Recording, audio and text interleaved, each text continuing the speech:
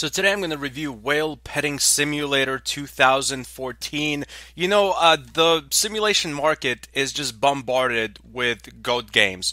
We have goat simulations, goat petting simulations, goat swimming simulations, goat soda drinking simulations, and goat soda can eating simulations. I think it's about time we go back to the roots of simulator games, where it all started. There's so many great whale simulations in the 8 and 16-bit era, the games we grew up with, basically. So let's see if this is an homage to those great simulator classics, or just a game with a lot of pizzazz but not a lot of substance. Let's do a live review and see. Okay, so I have the hand of what looks like a robot here. I'm assuming I'm some kind of transformer or something, and it really doesn't matter what I am as long as I can pet.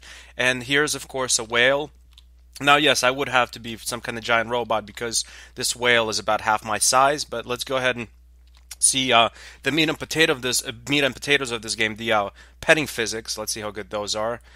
And okay, not bad at all. I'm petting the whale right now. So already we have a problem because it's a whale on land and not in water. So obviously I have to take points off because clearly this game is not representing trans women and other ethnosexual minorities. And I feel like for a game in 2014 to be all inclusive, it has to include everyone and not just straight white males. So 5 points off for that. Also, the trees are floating, which is actually kind of cool, so it gets 5 points back for that. I really love the fact that this game doesn't go by the rules of physics or any kind of gravity laws we have here on Earth. Like, I can just go right ahead and walk through a tree like a ghost, and another tree can just be floating up in the sky. The game doesn't care. And I can also jump. Let's see if I can walk through fences. Alright, the fences are a solid object. My hand can go through the fences, though. It's just that I can't walk.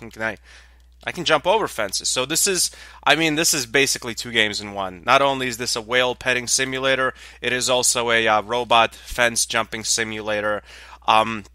But I do enjoy the fact that there's a whale and you can pet him, and that's really all you need in a whale petting game.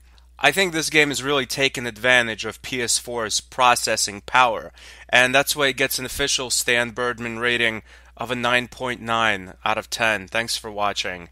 Goodbye, my aquatic mammal enthusiast friends.